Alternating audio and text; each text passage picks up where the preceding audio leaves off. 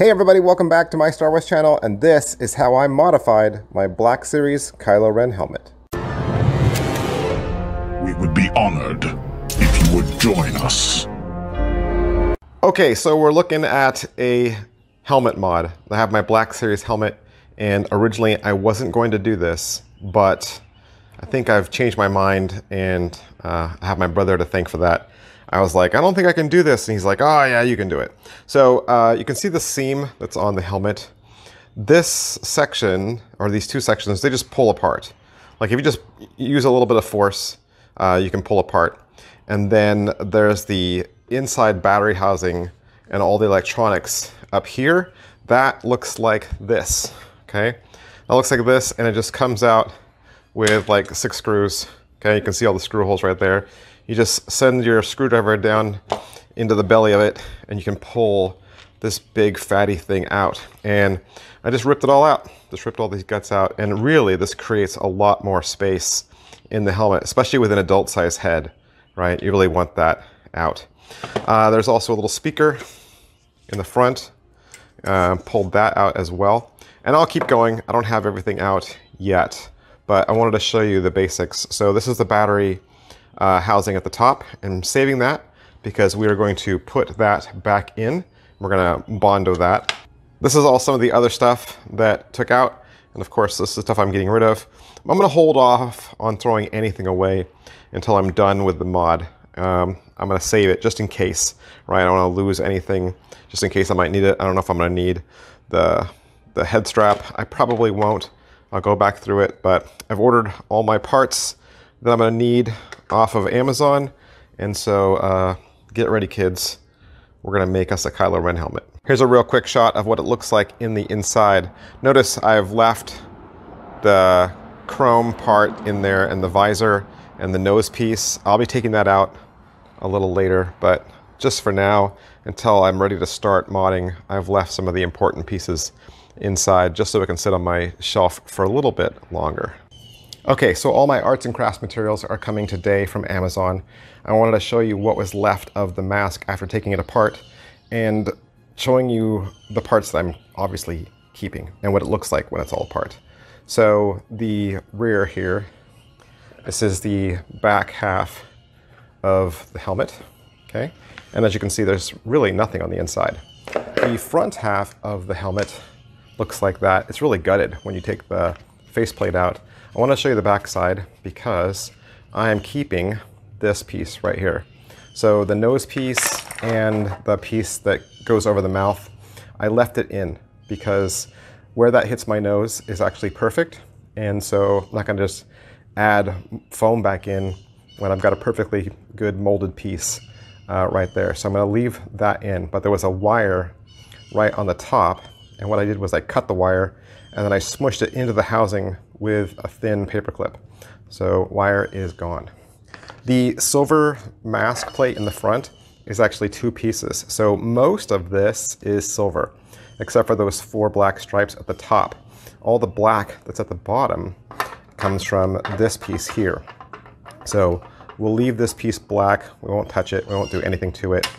And this one, we will try to put some Sculpey in those holes and fill those speaker holes at the top so that it's one solid unit. And then this is the visor, and we'll do our best to make it a little darker because right now it's really easy to see through.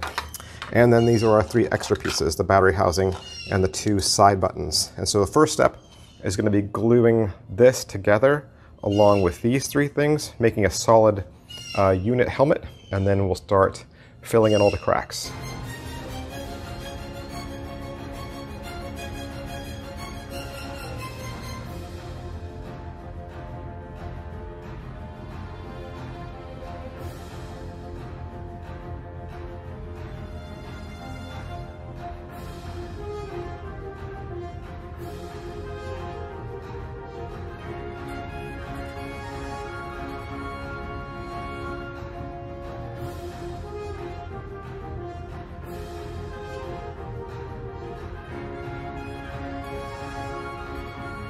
All right, so this is with 1 coat of resin, and as you can see, I only did the back half, okay? But that seam really disappeared.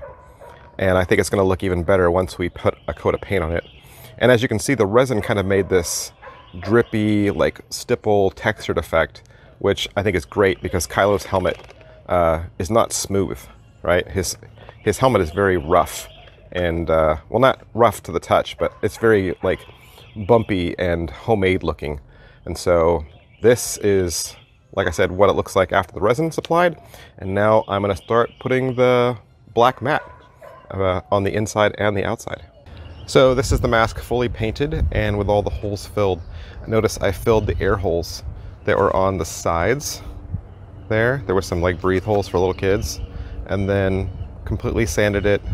It's got the black primer on the inside and the outside, and the inside is so that the foam pads I bought will stick to it. But other than the silver detailing, I think I am done with this outside helmet. Okay, the big day is finally here. My mask is done and I'm wearing my cowl. I look silly. I look ridiculous, but it's part of the process of covering up, and it's not as cool to see the mask without seeing the neck covered up too, just so that you gotta get a big picture. So it's over here sitting on the shelf, and just as a really quick recap, the seam here is gone on both sides, right? And the battery compartment has been covered up as well. And then certain pieces of battle damage have been repainted. All the guts were taken out of the inside, including electronics.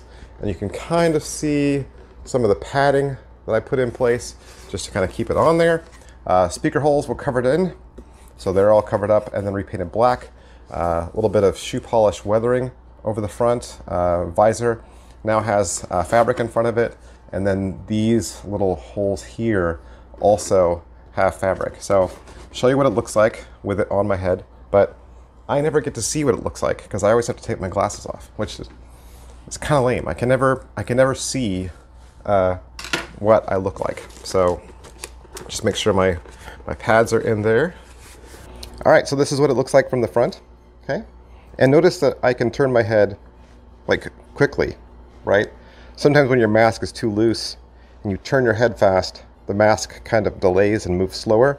But with the padding inside, I can get good movement. And this is what it looks like from my profile. This is what my other profile looks like. So this is why you want to cover up, make sure it's all blacked out. This is what the back side looks like. So really impressed, really happy with it, but it sounds even better with the voice changer. So this is what it sounds like with the voice changer. Bring me Skywalker and those plans. Black droid. Grandfather, I will finish what you started. Don't be afraid. I feel it too. All right, and so that is the end, and I realize I didn't film every single step, right? But you got the overview, and I'm happy to answer any questions. So if you post a question down below, I'll see it, and I'll help out or answer as best I can. Thanks for watching, guys. Thanks for being a part of this journey. May the Force be with you. I'll see you next time. Bye.